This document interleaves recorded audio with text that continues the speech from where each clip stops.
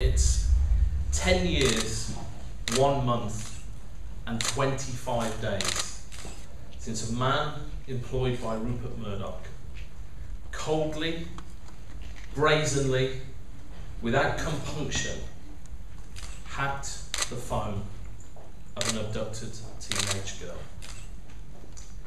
I really wanted to just take those 5 minutes to stress the positive things. I think, a lot of progress has been made since last July.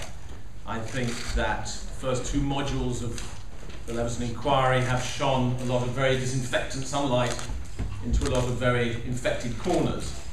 I think that as a result, people are around the country starting to realise that this whole thing is about more than just phone hacking, that it is about corruption of police, corruption of public officials, the intimidation of elected politicians, and basically the emasculation of 5 successive British governments. So in effect, it's really about the corruption of democracy here in England, or Britain, the so-called crucible of democracy.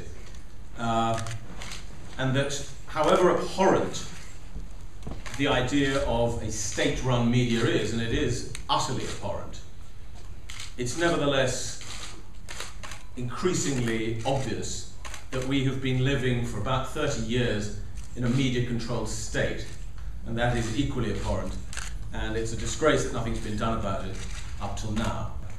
During the investigation into Steve Whittemore and his prosecution, why was not a single journalist who commissioned this illegal activity ever prosecuted? Why were they never even investigated?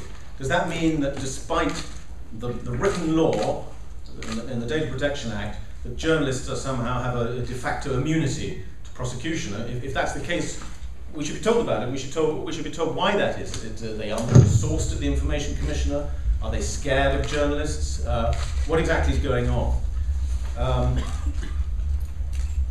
Given that it was managing editors of newspapers who actually wrote the checks to Steve Whittemore, and in the case of, say, the Daily Mail, put them down in accounts under travel and expenses, why is it that the Leveson inquiry has not asked a single managing editor to come to the inquiry and explain what happened? And was it the fact that when various newspaper groups lobbied the then Home Secretary Jack Straw very hard to not enact what the Information Commissioner suggested, which was much tougher penalties for breaches of Section 55 of the Data Protection Act, including custodial sentences, was the fact that they lobbied Jack Straw very hard, and one, he caved in, to do with the fact that A, they'd all been at it, and B, it was an essential part of their business model. I think that's a question that really needs to be asked more vociferously than it has been asked. That is a time that all of us have to come together to tell politicians that this isn't enough. They've got to act. Because if we don't, we know that these things can reoccur.